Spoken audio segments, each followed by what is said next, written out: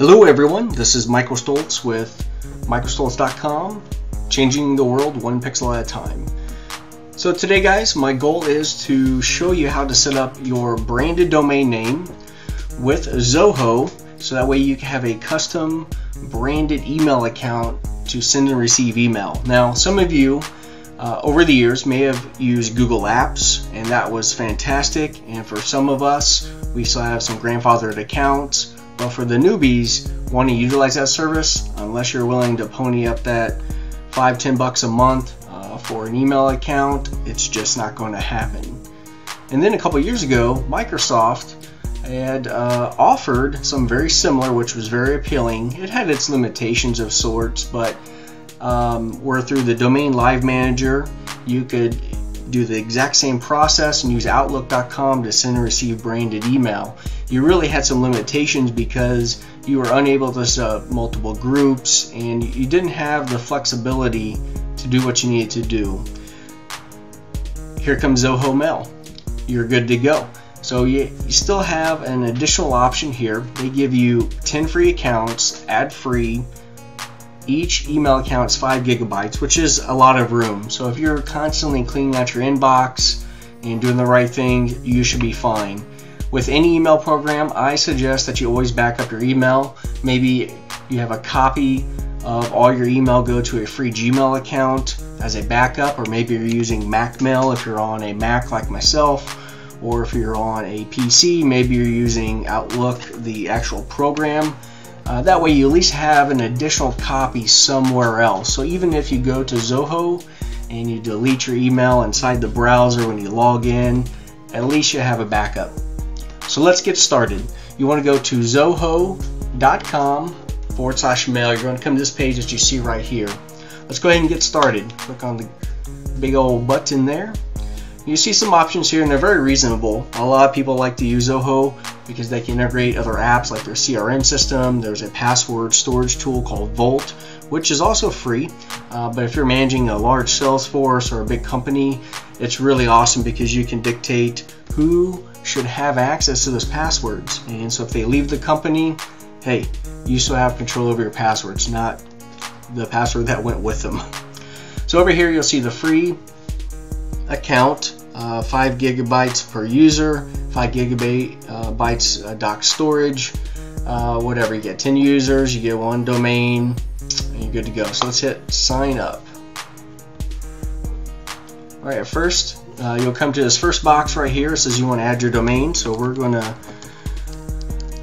pick this domain, if I could spell it right, productspecialist.info. Hit add domain, so you'll do the same thing for yourself. First name Michael, last name Stults. Now this is where you want to create your main email account. This is going to be your super admin user to administer the whole mail account. So let's just say I'm just going to make it Mike, and then we're going to make password something simple for me to remember right now. But in your situation, you want to pick a good password that is not necessarily hard for you, but you want to make it hard for others, of course. I won't sit here and go on and on about it. The next is the contact email. So I'm going to pick my marketing work at Gmail. This could be a free account. I suggest it be one that you maybe check regularly. That way you have access to it pretty quickly. So I'm going to type that you're human, and then sign up. Obviously I'm not human, so let's try it again. Boom. Alright, so now it's thinking here. Alright, now here comes the fun stuff. It says, hey, congratulations, you've set up your account, your mailbox size, blah blah blah. Now the fun part. We have to verify that you own the domain. So in this case, you have 3 options that they give you. It can be a CNAME method, it could be the text method, or an HTML method. Now personally, I tell you that the HTML method would be the easiest to use because you can upload a simple file to the hosting account and to get going. So we will do that first.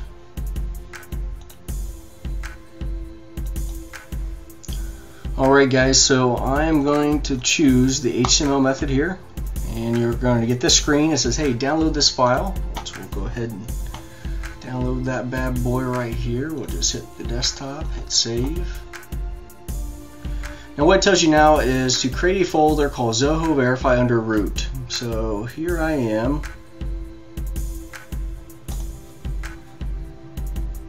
Let me pull up my FTP program real quick. I'll show you.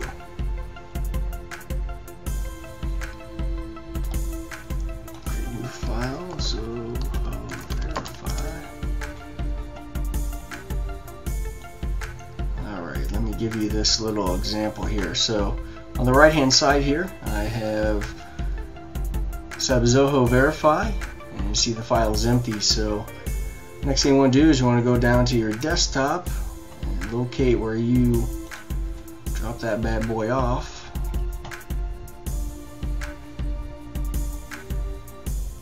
Which is right here. Just drop it in. Alright, so now you can see right here that you have the file located in that folder. Now the next step here is confirm that your upload is successful by going to this link right here. So we're going to copy this, open up new tab, hit go. Boom. Alright, so file is working. Alright, let's go ahead and hit verify.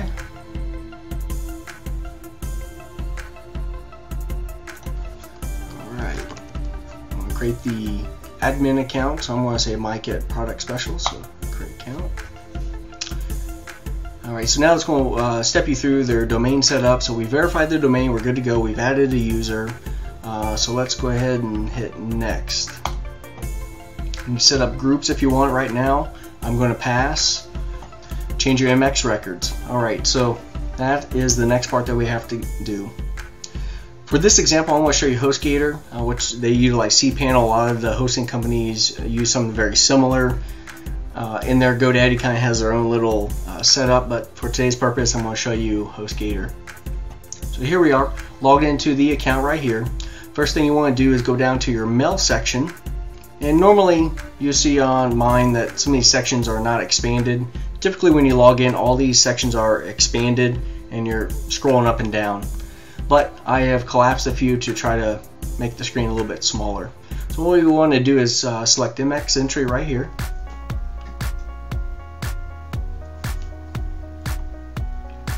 That's pulling up. Next thing you want to do is you want to select the domain that you want to utilize.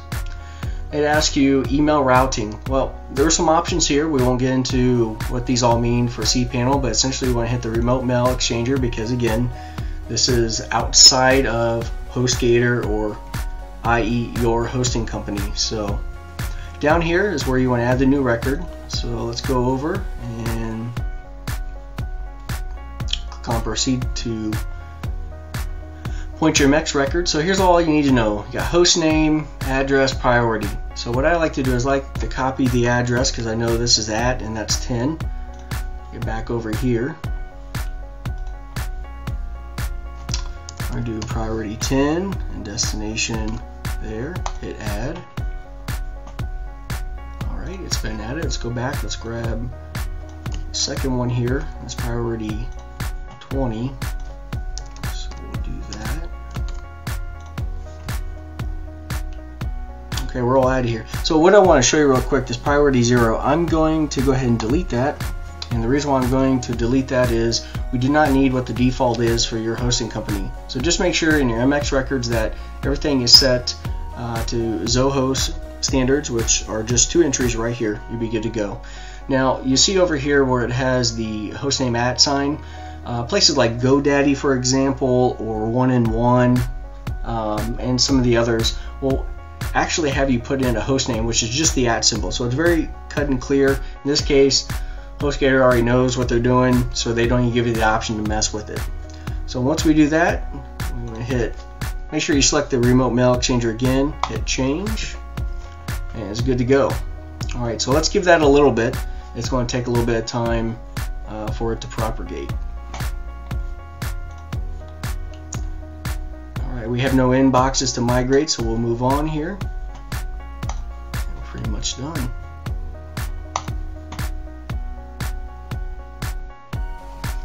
And there you have it. Now you have your inbox created here. You're good to go. Now, one thing to keep in mind, you probably received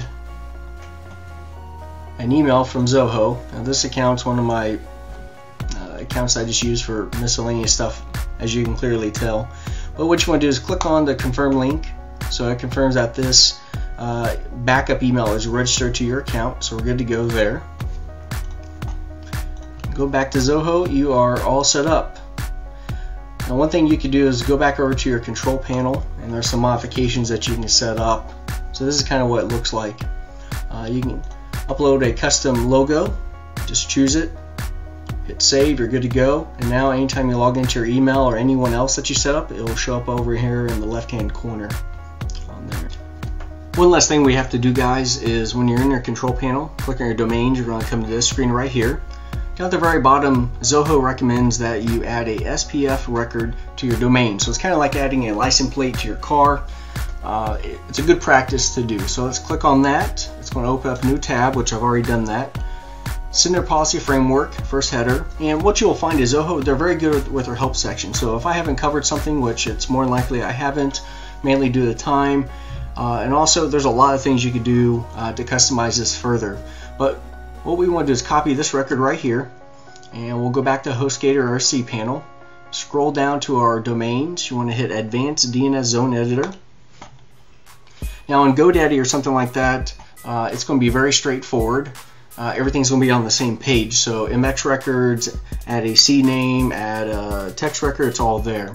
So let's go ahead and pick our domain name, and let's call this, let's see,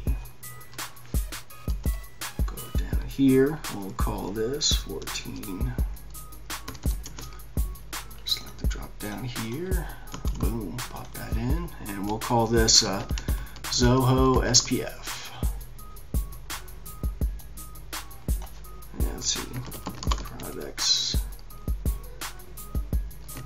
special.info, and we'll hit add record.